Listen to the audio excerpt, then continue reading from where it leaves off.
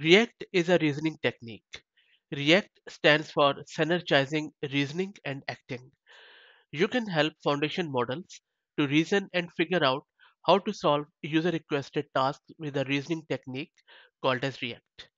Using ReACT, you can structure prompts to show an foundation model how to reason through a task and decide on actions that help find a solution.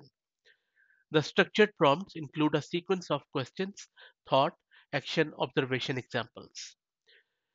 As you can see on your screen, on the left hand side, we are asking a question: what is the largest city in Tonga? And then React comes into play with these three things: thought, action, observation, and that is fed into the model. Now, in this example, the question is the user requested tasks or problem to solve, such as we are asking a problem: what is the largest city in Tonga?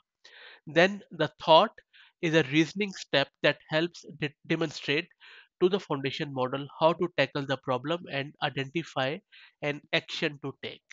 The action is simply an API that the model can invoke from an allowed set of APIs. The observation is a result of carrying out the action. The actions that the foundation model is able to select from are defined by a set of instructions that are primarily prepended to the example prompt text. So in this example, you can see that first we asked it a question and then it started reasoning through it. The first thought was I need to find the largest city in Tonga, and then the action was to search Tonga, and this is all being done by foundation model, and we are guiding it as how to do this. And then and then on the basis of this action or the search, the observation made by foundation model was that Tonga is an island in Pacific Ocean and it has three main cities.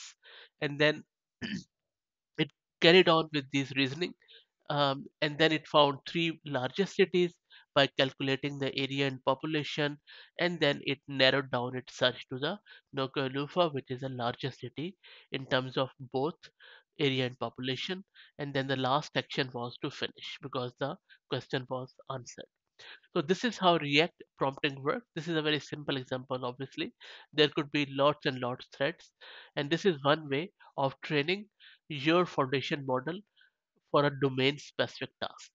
I hope that you found it useful. If you have any questions, please feel free to ask. And if you like the content, please consider subscribing to the channel. Thank you.